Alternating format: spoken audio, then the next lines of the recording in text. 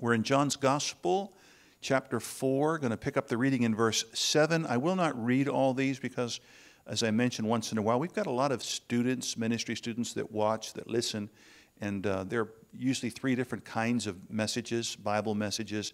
A topical, which is just a particular subject, and you may use any number of scriptures. A textual message, which means you look at one verse and you preach on that, or something that's called mostly expository, which means a block of scripture. And that's what this would be tonight, if you want to put that in your cap for later. We're looking at 7 verses from John's Gospel, chapter 4, verses 7 through 14. We're thinking about the new you. And we'll just begin with verse 7, where the scripture says, "A woman of Samaria comes to draw water, and Jesus says to her, 'Give me to drink.'" Why are we looking at this tonight? One of the main reasons is, as I mentioned to Solomon a little while ago, I was having a prayer time in my office, and it was almost like watching a movie or a video. I saw a book cover, and I saw the name, and I even saw some of the design.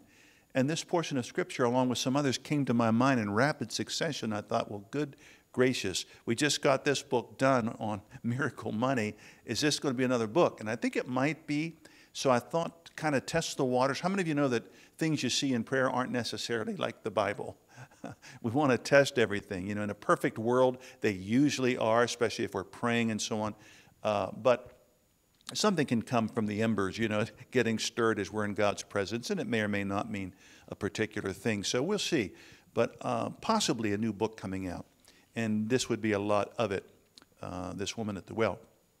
So that's why we're here tonight. I want to look at this kind of in 2 ways. And again, please apply everything we're looking at tonight to yourself.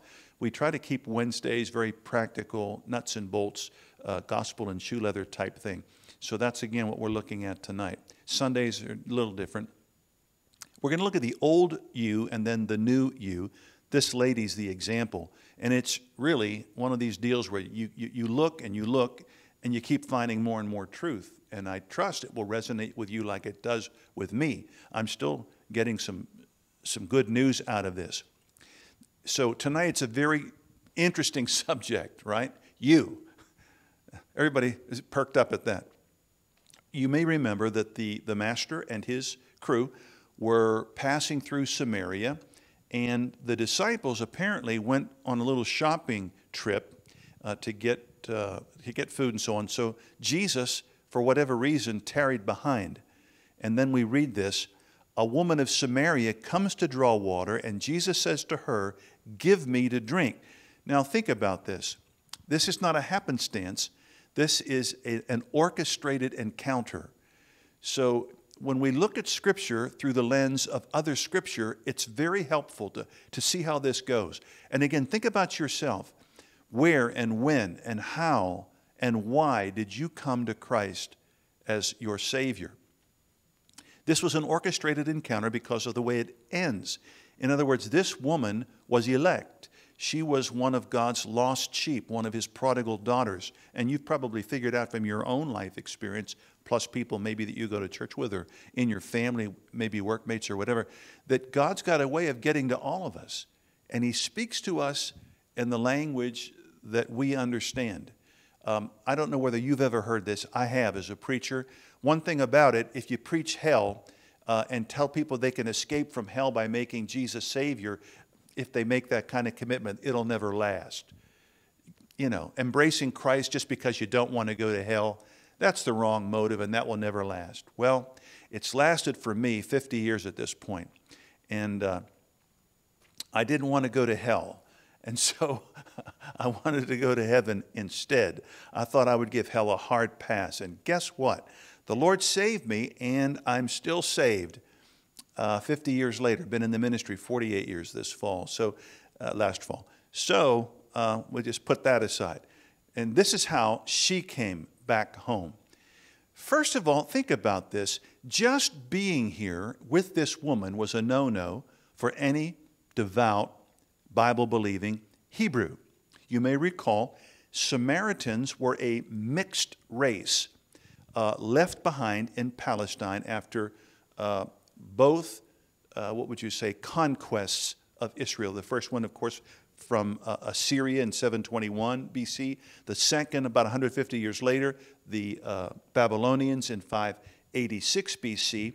And they were kind of a hybrid type people, part pagan, part Jewish. And sadly, then they were hated by both groups. The full pagans thought you're half-breeds, and the full Jewish folk thought you're half-breeds. And so this was a bad deal for Jesus to be among someone like this. The Samaritans had their own worship. They, as this lady will mention, pointed to a mountain called Gerizim, where they believed a lot of Bible things that happened regarding Abraham and others, whereas the Israelites were more in favor of Mount Moriah, or the Temple Mount, as we read about in the New Testament. The other thing was, the Samaritans, for whatever reason, did not accept the whole Old Testament as inspired. They believed in the first 5 books only, whereas a Jewish person believed in the Torah, the law, the first 5 books, plus the prophets and the poetry books. So there was quite a bit of difference there. And well, we'll get to that in just a tick. Can you identify with her tonight? Does anybody here or anybody watching or listening beside the preacher feel sometimes like you're on the outside looking in? I mentioned that to Barb just today in another connection. I grew up that way. I always felt like everybody else knew the rules but me. I always felt like I was an observer. Everybody else knew what to do and what was going on, and I never did. I kind of found out later as I revisited some things, awkward situations in childhood. And guess what? That's where this bad self-image comes from. Normally, from some kind of an unpleasant or awkward or abusive situation in childhood, wrong dad, no dad, wrong mother, missing mother, bad siblings, uncle, whatever. People you were raised with, could even be cousins. I've counseled people that were abused by cousins. The possibilities are nearly endless, but the result for the victim is they feel off-brand. They feel like they're from the other side of the tracks, and sometimes they never get over it in this life. Now, here it is. Therefore, the woman, the Samaritan, says to him, "How are you," she adds a pronoun here for emphasis, "you, being a Jew, asking me, being a Samaritan woman, a drink?" Now, I don't know about you, but for me this begs the question, how did she know he was Jewish? Most Middle Eastern people resemble each other, regardless of what the particulars are in their background. How would she know he was Jewish? I personally think it was his accent. Now, we have no record here that they're speaking anything other than the language of the New Testament, Kenny Greek. In the Bible, in the New Testament, when another language is spoken, the writer of that part always mentions what the language is, what the word was, and what it means. We don't have that here. So Jesus was certainly fluent in Greek, growing up in Nazareth, and she would have been fluent in Greek. So how did she know he was Jewish? Because of his accent. You find the same thing in the incident around the Passion of Jesus, when Peter is brought up short by that servant girl. Remember that story? "Hey, you were with him." No, I never met him. "Don't give me that. Your speech betrays you." Depending on what commentary you read, the commentator will usually say, well, see, one thing about it, Jesus had this other dialect of Aramaic, different to the Jews in Jerusalem. Well, guess what? In our inspired Greek New Testament, the lady doesn't say anything about your dialect gives you away, your other Aramaic. She says your speech, literally the way you talk. So it wasn't necessarily a language. It was his accent. And I'll throw this one in free of charge. There are a lot of things in the Bible that get there in terms of commentary because of an a priori assumption. Someone decides in advance what the situation is rather than letting the Scripture talk. In my humble opinion, this is one of those cases, and I think we see it again. I believe this lady found his Greek a little different than the one that she spoke. So she knew he was a Jew. Now, let me ask you a question. What is your self-image? If I really milked this thing, we'd never go home tonight, would we? We'd have a list of things, right? And it wouldn't be positive. Abused, loser, reject, stupid, undependable, unlovable, damaged goods, and on and on and on it goes. And this is very, very true of this woman. She had a fleshly mindset or self-image. What do you mean, Pastor? Those of you watching, listening, what do you mean fleshly? What I mean is based on her senses. Her senses tell her, I'm not pure Greek or something pagan. I'm not pure Jewish. I'm a mixture. The nation of Israel, much more powerful, well-known nation than mine, calls me an off-brand and a half-breed and calls me a mix and tells me I'm worshiping at the wrong mountain and reading the wrong Bible. I've left some out. So you can understand how that would feed a negative self-image. Now look at the conversation here. And again, just imagine the Lord's talking to you and you're talking to him. Imagine it's a one-on-one with the master like she had. Rather than react to this invalid vision she had of herself, Jesus pointed her to the way out of the old her and toward the new her. Think about this. He got her looking away from her past and toward a future that she probably couldn't even imagine.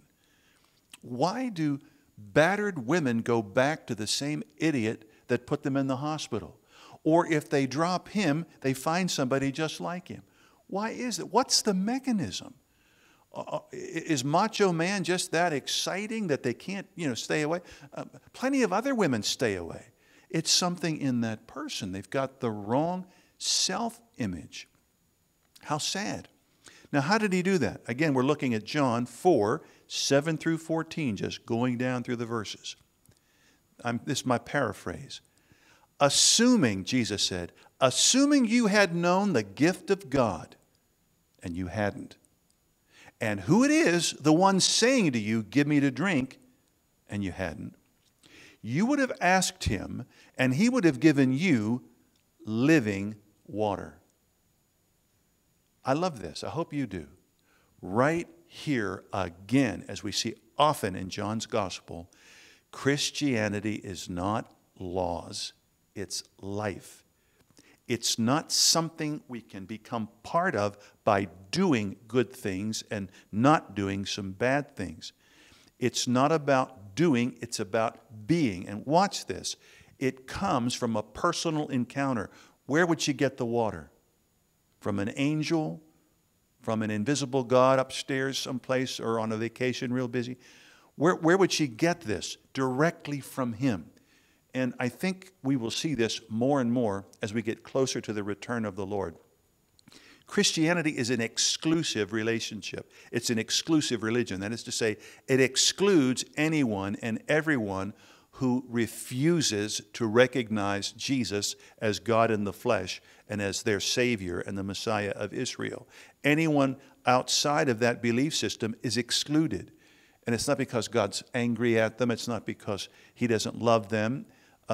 If you're dying from an infection and you need a particular kind of antibiotic, and you say, well, you know what, one thing about it, this one's cheaper, and you take that one, and you die, is that antibiotic angry at you, the one that you didn't take, the one you need? Of course not.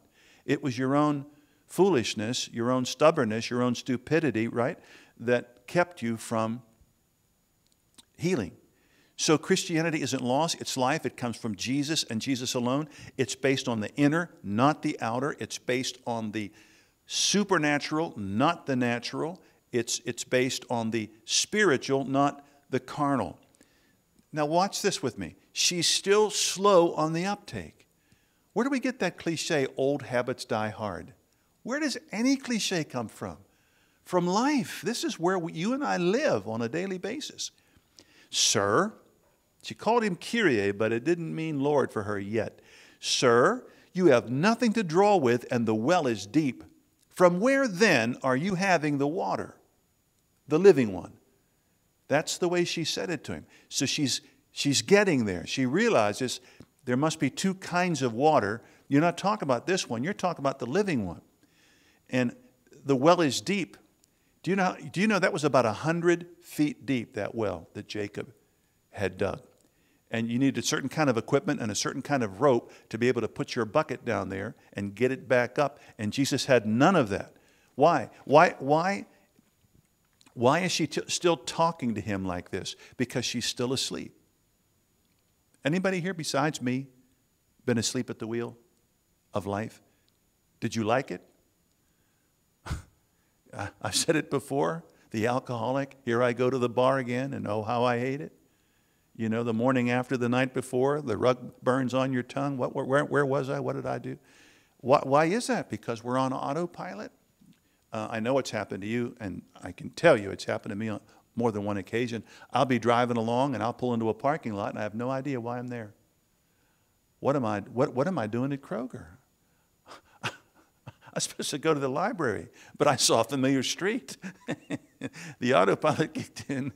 I was asleep at the wheel. I was awake, but not really. That's what this woman was. She's awake. You know, she knew up, down, left, right, but she was asleep spiritually. So let's kind of move from that old her, and hopefully you're applying this to yourself, the old you, to the new one. And you have here again this concept of, you can look at it different ways, parallel worlds.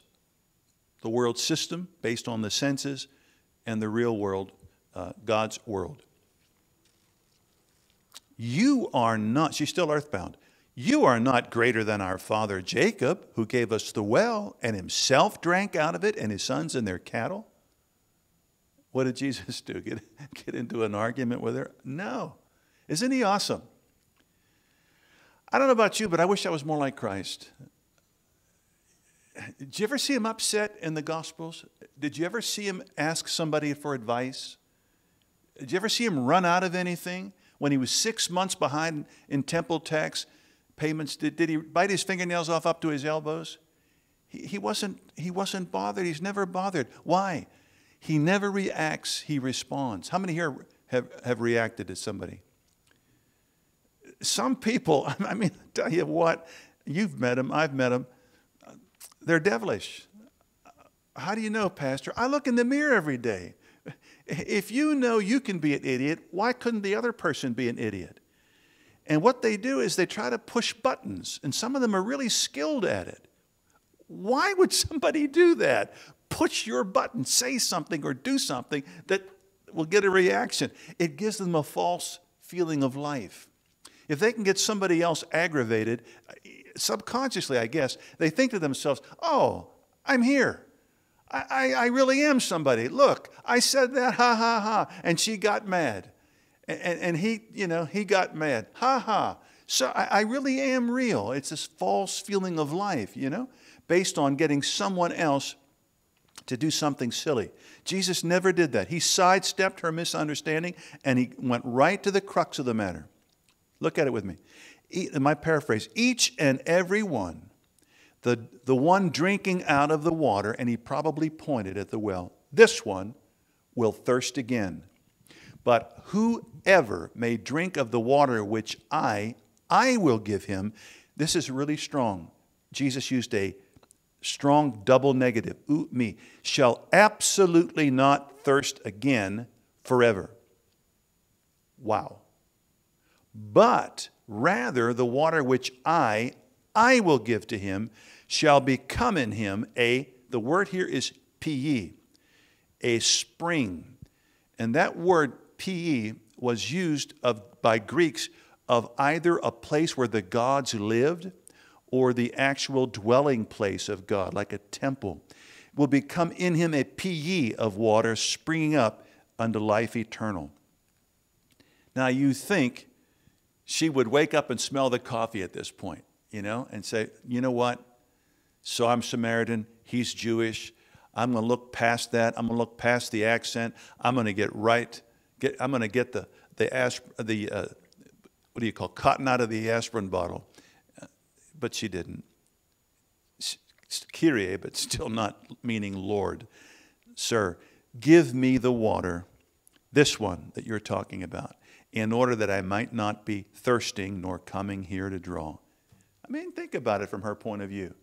You're there once or twice a day, got to drop that rope down about 100 feet. You don't do that in 5 minutes. And it gets hot there. It gets cooler at night if you have to double dip for some reason. No pun intended, but I guess that's what it would be. So here is where, again, Jesus does not take the bait. He doesn't stay on the same plane as she is. Why? He's trying to get her out of the old life into the new life. And I've learned this, philosophers have talked about it, no problem can be solved on its own level. Something has to come from outside, from a higher place. And that's where he was. Jesus says to her, he says to you, he says to me, call your husband and come here.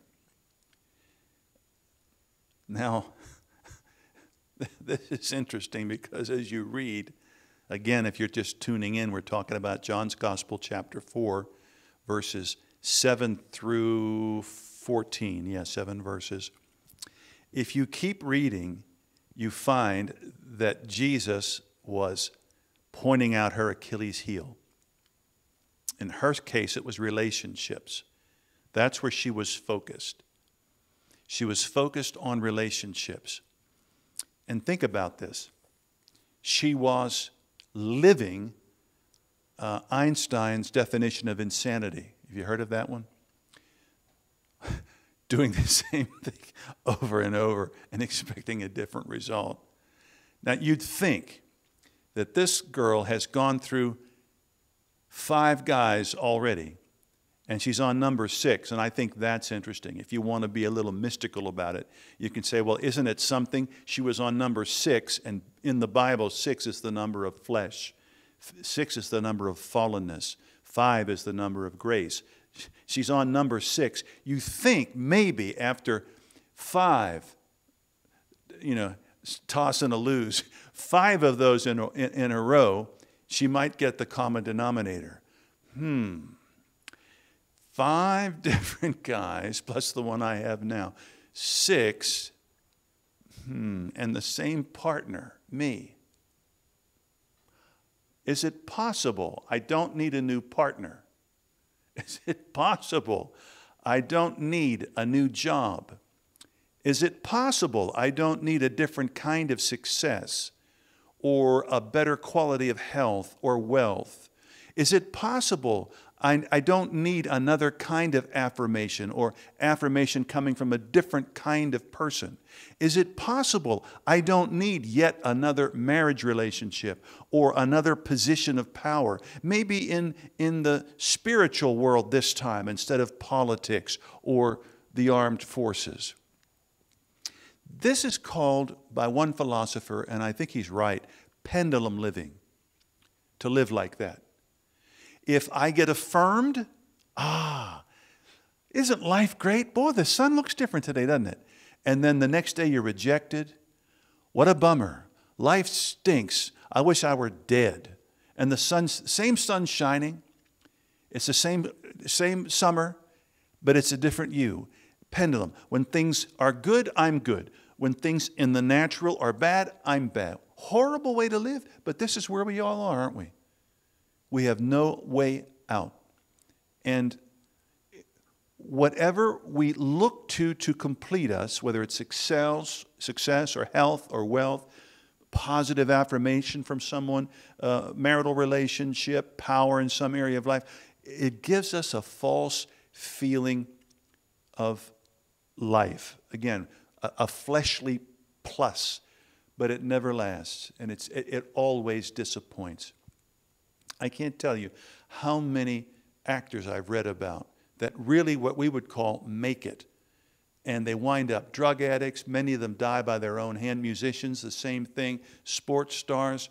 Well, we know about wealthy people. 2008 tells us plenty about that. At least 2 that I know of. One from Germany, one from England.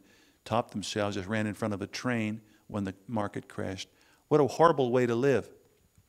Again, this is where she is. This is where you and I are until we wake up. And I mean, the good news is, as in this lady's case, she's elect. If we're elect, if we're one of God's lost sheep, if we're one of his prodigal sons or daughters, he is going to be sending the invitation, and then all we have to do is RSVP. And suddenly everything's new. I look back on your own conversion. You know, I've testified about mine numerous times because it was so life-changing. I know we're not saved by feelings, but it sure feels good to be saved. And when I made Jesus Lord, and I kind of followed Dr. Fraser's invitation and told his secretary, Mrs. Brown, I've just made Jesus Lord of my life. When I made that confession after that belief, it was like the sky opened. I mean, literally, physically. I had trouble walking out of that man's office. I literally had sea legs. I felt like I was walking through water. And I don't remember even being tempted for 2 or 3 weeks. I was in another world altogether. If someone would have told me about it, I could have been baptized in the Holy Spirit the same afternoon, but I didn't know about it. And you can't go any farther. Faith goes no farther than revelation from God. So I had to wait 2 years, sadly. But I'm just making the point, I'm sure you can remember your situation. Everything changes. And that's a beautiful thing, and it's a miracle. It doesn't come from anything down here. It comes from something up there.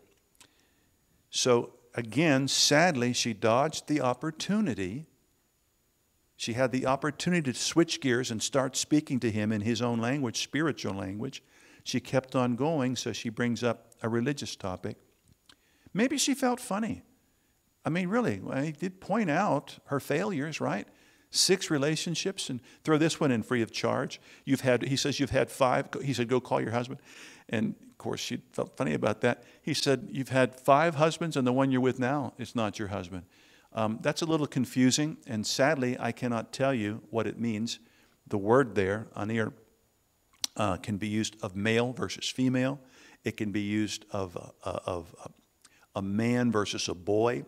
It can be used of a husband with his wife, and there's no way really to know. So it could be that she had a couple people die on her. She may have been divorced a couple of times, or she could have just been living common law all 6 times. We don't know. But certainly the one she was living with then, according to Jesus, was not her husband. Same word, but there he says is not your husband. So it's kind of like pay your money, take your choice. In any case, she was a 6-time loser in relationships. And I'm sure bore the scars of those experiences. So she, again, asks which mountain, Gerizim, which could be seen, she could just point to it, or Moriah, the Temple Mount in Jerusalem. And Jesus says this, an hour is coming when neither in the mountain, and he probably pointed this one, nor in Jerusalem shall you worship the Father. And then he goes on to say, you, plural, it means you, plural, you Samaritans, you worship what you have never known. Just imagine that. That's the way Jesus said that. You're worshiping someone that you have never known in the past, with the result that you still don't know him. He's not questioning their motives. He's simply saying, you don't know the true God. Isn't that something? You see how deep just one portion of Scripture can be? Isn't it awesome what we can learn about God, about ourselves, about other people? You can go through religious rites and rituals, feasts, fasts, festivals, rules, rites, rituals, and not know the God you're supposedly interacting with. Literally not know. I was 18 years in a very well-known, large Christian denomination, and I was lost. I was lost. I don't know what your background is. You probably can testify something similar. They had never known, with the result that they didn't know right now. Jesus says it exactly opposite about Jewish folk. We know who we worship. We've known him in the past. His name is Yahweh. We know him now. And I love what he says. For salvation is out of the Jews. And I like what Robertson says about that sentence Jesus spoke to her. Even though, by and large, the majority of Jewish folk do not recognize him as their Messiah or the Savior of the world, let us never forget, in his humanity, Jesus was a Jewish person. and no Israel, no salvation, no Jesus. And we should always be the antithesis to anti-Semitic in our attitude and our actions and our words. Jesus, God in the flesh, after his humanity was Jewish. And then he goes on to say in verse 23, here it is, the offer of new life.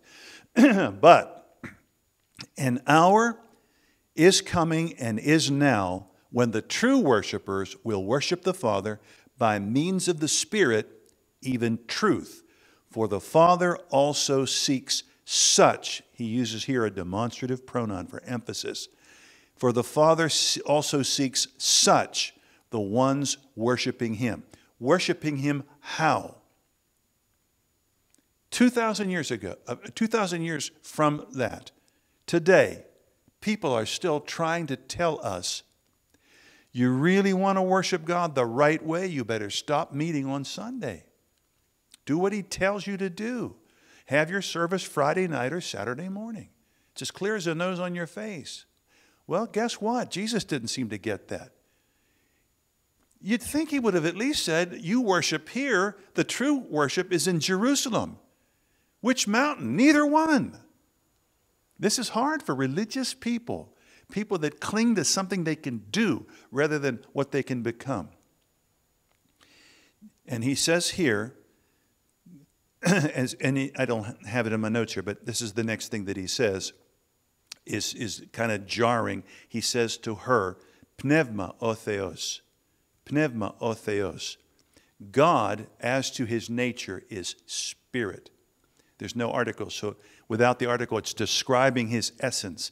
God in his essence is spirit. He's not confined or contained in a mountain, whether it's Moriah or Gerizim or some other place. He is spiritual, and he's the Father of spirits, right? Hebrews 12, verse 29.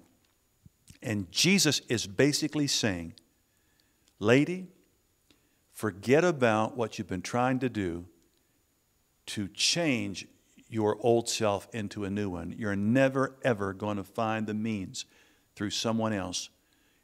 Breaking news. By the time you catch up with that person that you think completes you, they're on the way to you because they think you're going to complete them. And you've got two halves trying to make a whole, and that leaves 100% trouble left over. No, you've got to have two whole people coming together. Then there's a synergy.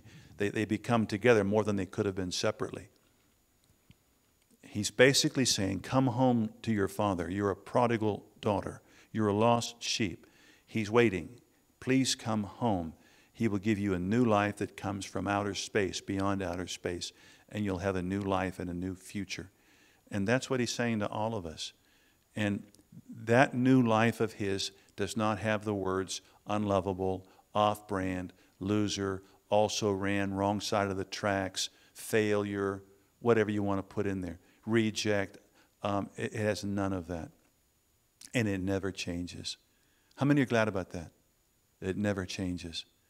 I had a bit of a problem this week, and I felt kind of funny about some things. And I got into the presence of God, and the first thing I did was remind myself who he is. I'm so glad, Lord, that you've already forgiven me for any good thing that I didn't do, or a wrong thing that I did do, shouldn't have done, any wrong emotion that I expressed, which I shouldn't have. Thank you that it doesn't matter my current situation. If I find myself on the side of the road, sighing, crying, dying, bruised, beaten, battered, you're still ready, willing, and able to come right down where I am, regardless of what the cause of that was. Pour in the oil and the wine, bandage me up, give me transport to a healing place, and pay my way. How can you beat a deal like that? What a God we have. And I don't know about you, but I find it absolutely mystifying that when I'm in the presence of God, especially when I've messed something up or made a mistake or whatever I think I've failed in, I have that sense that it's as though I'm the only one that's talking to him right now. He's listening only to me, no one else. How in the world can that be? What kind of a mind does he have? But he's a father, a lover, and a giver. How many are glad he doesn't need anything from us? All he does is supply. And to me, it's a life-changing situation. Well, why don't we live that way every day? It's because 1/3 of us has still not been renewed, sadly. So we move forward, emotionally, spiritually, but our natural physical man weighs us down. Don't you think she had a lot of memories encoded in her gray matter and her DNA about failed relationships? Don't you think other people that chase money have in their DNA, I blew that deal, I can't believe I got fired, I screwed up that promotion, whatever world you want to look at? How about the guy in the what do you call I don't follow it, but the ball game, just did the wrong thing or whatever, and kind of messed things up for the Bengals. Is that right? Something kind of didn't go right, got a penalty. Yeah, it'd be hard to forget about, probably. But the Lord has none of that. He doesn't remember any of that stuff. He's in a different world. We're in a different world, but sadly, we won't be fully in it until we get a new body.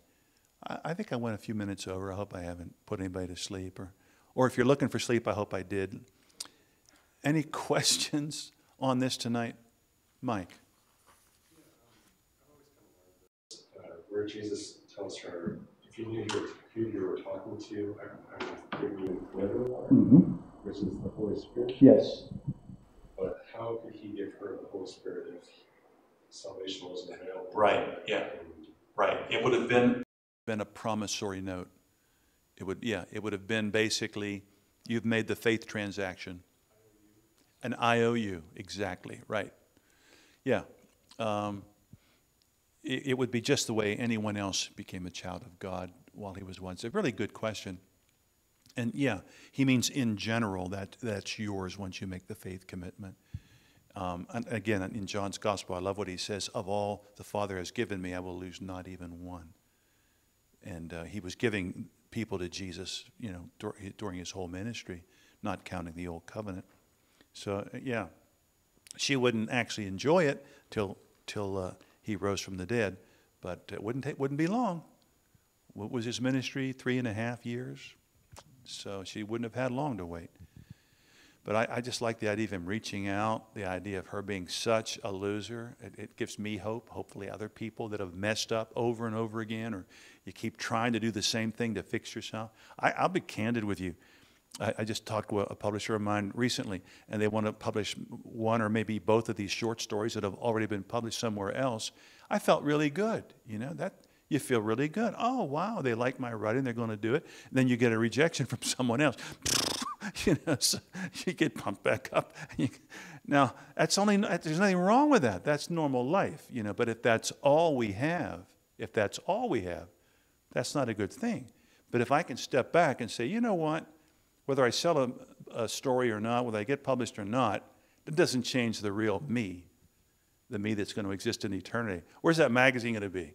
Nowhere, right? Where's the novel going to be? Nowhere. Where are we going to be? Someplace special, amen? Anybody else? Question, input, output? No? We're going to come around the Lord's table. If you're giving tonight, that's super. We have baskets here, one in the foyer. And let's just remind ourselves of how wonderful he is, amen? And we're all being taken care of just like we're the only ones.